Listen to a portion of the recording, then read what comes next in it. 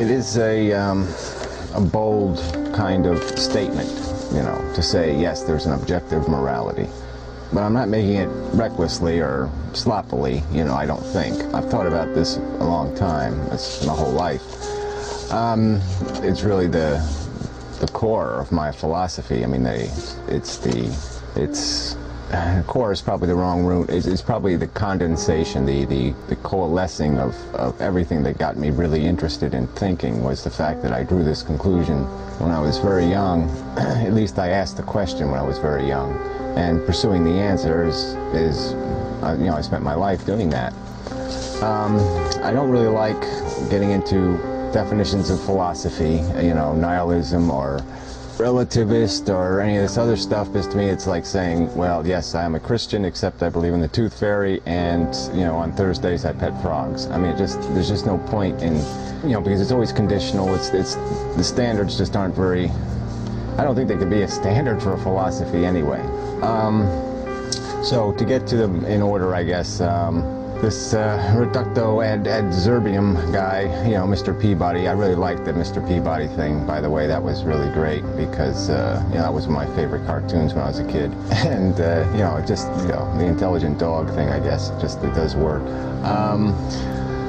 So, you know, we've been over this and over. We just keep going back and forth, but I think we're just disagreeing over the meaning of words and even how the brain works. In Matt's video, you know, I think we run across the same thing, because it's basically his contention that we really can't separate our intellect from our subjective conditioning. I would argue that, yes, the intellect depends on emotion to validate what it thinks. A good idea, we validate it by recognizing it as good and by emotionally connecting to that idea. But the idea of principle, so that's the first word we'll deal with here, is principle. That's not something, it's not a subjective concept, it's a objective concept. It's a logical concept. And what I'm saying is this whole conversation should be based on the idea that we're talking about principles. I'm not talking about anything subjective, in my opinion. It's, you know, it's just my opinion. But yeah, my point is that I'm attempting to talk about a logic-based theory, not, you know, subjective opinion or subjective impression or subjective feeling. So anyway, back to the brain thing. Yeah, I mean, it's, you know, we got this lizard brain that's reflexes, that's really on automatic. Then this conditioned brain, that's all the emotional crap, all the baggage, all the conditioning.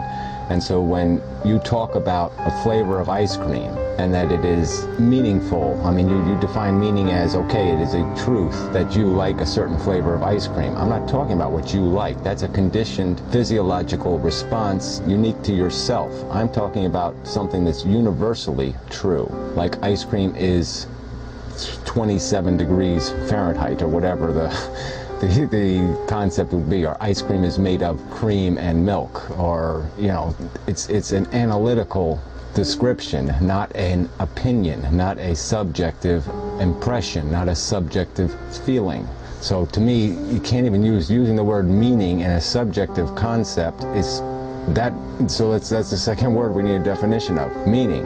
Meaning doesn't, in my opinion, have anything to do with subjective conversation. Then we're talking about impression, and then we're talking about being awed, and then we're talking about being inspired, and then we're talking, these are a different set of words. Meaning is an evaluation that has to be strictly logical. Meaning isn't, it's a definition, meaning attempts to define the truth, not the truth for you individually, the truth about what is being perceived, what is being analyzed, what is being judged, evaluated. That's what meaning means. I mean, if we can't agree on that, you know, a definition, if you're going to keep using your definition, I'm going to keep using my definition, then we're not going to get anywhere. So we maybe need a new word, whatever it is. But I'm talking about an evaluation that has to do with efficiency, with productivity, with value based on an equation, not value based on an impression, not based on an emotion. So anyway, so back to the brain again.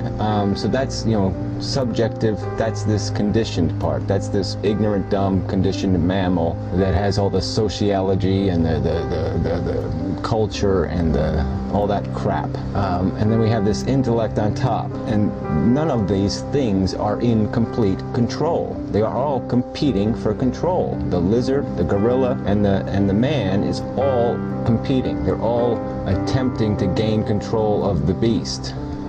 But they can all act independently. They can certainly act intermingled. There's nothing saying they can't. They definitely pollute each other. They definitely can pollute each other. The point is that we can have objective reasoning that has no element of our own personal subjective impression built into it, where we are doing it like a mathematical equation, like something that we have no personal passion connected to, no prejudices, no bigotries, and if we have them, we are able to suppress them for the purpose of the principle, because we are attempting to do something for principle, not for personal expression. So that's what I mean when I'm talking about meaning. I am talking about describing the truth, the universal, absolute, covers it all truth. So anyway, and that's a hard task. And my point is this: this other guy, Danito 9474, whatever. You know, he basically, he gets it. You know, I mean, I guess my answer to his question would be both. I mean, I thought the way you described it, both ways work. And yes, the bottom line is the equation. It doesn't sound too good. That's right. The end product is not a happy story. But really, you know, there's been a couple of comments where people talk about the universe as being perfect. To me, that's a childish, imbecilic notion. Why would we presume perfection? Why would we even presume productivity? Why would we presume anything good? The universe is a stagnant material force. It has no ethics. It has no values. There's no reason to presume that it would create productively. And so, you know, to me, that gets washed out right away. That's just nonsense. That's just wishful thinking. That's just fucking religion, basically. But yeah, but I think it's worth talking about, even if it is a sad story, and even I'm making the contention that, you know, we might have to conclude that we are a waste of cosmic space. At the worst, that we are an unproductive use of cosmic space, in the fact that we create all this negative potential and have no real capacity to produce anything of real value. I mean, as evil as that sounds, I would argue that even our most orgasmic pleasure might only be the pleasure received from eliminating the pain that we are in. It is perhaps the most ultimate stress reliever. So you take your most orgasmic joy, all that might be is the feeling of relieving tension, relieving stress, relieving the negative, the pain of life. There's been people with the out-of-body experience, the near-death experience, you know, and they've talked about this whoosh, you know, this feeling of freedom and release. And yeah, because I think we are constantly in a negative condition. We are perpetually in a cramped, a suppressed, a compressed, a pressurized, a unfree condition. And it is through these little things, these little experiences in life, where we are able to release some of that pressure, some of that tension.